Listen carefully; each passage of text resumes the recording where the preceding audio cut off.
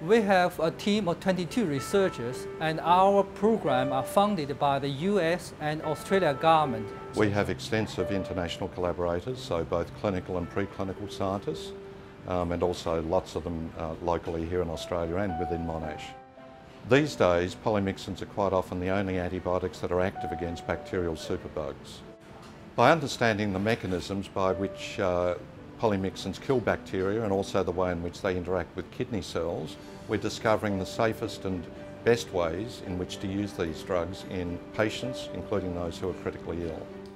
In a parallel research program, we have discovered novel polymyxins that are safer and more active than the current polymyxins. From this drug discovery program, we are aiming to identify 2 candidate novel polymyxins that can progress to preclinical and clinical evaluations. Using cutting-edge techniques, we've generated most of the modern pharmacological knowledge on the polymyxins. Investment in the program is incredibly important. Obviously, Monash has been very supportive, but we've also had programs that have been well supported also by the National Health and Medical Research Council in Australia and also the National Institutes of Health in the US.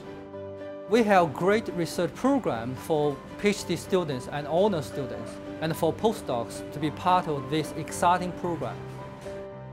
Hopefully in 10 years, we will discover new antibiotics which can be used to treat life-threatening infections caused by gram-negative superbugs, which we don't have any therapeutic option at the moment.